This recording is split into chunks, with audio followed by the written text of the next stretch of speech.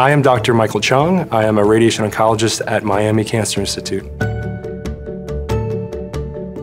I saw how technological the field of radiation oncology is, and also importantly, how many patients are treated with curative intent with radiation therapy. I thought that was fantastic.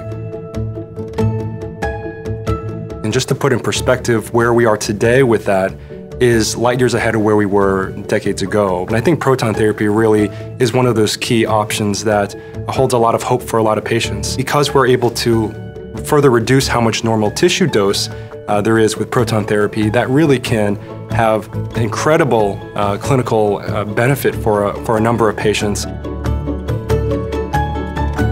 The resources from a radiation oncology standpoint are arguably among the most comprehensive in the entire world. So we have an alliance with Memorial Sloan Kettering Cancer Center in New York. So not only are we able to work with the Memorial Sloan Kettering Cancer Center in terms of developing trials, but also these trials that are currently available at Memorial Sloan Kettering will be available here at Miami Cancer Institute.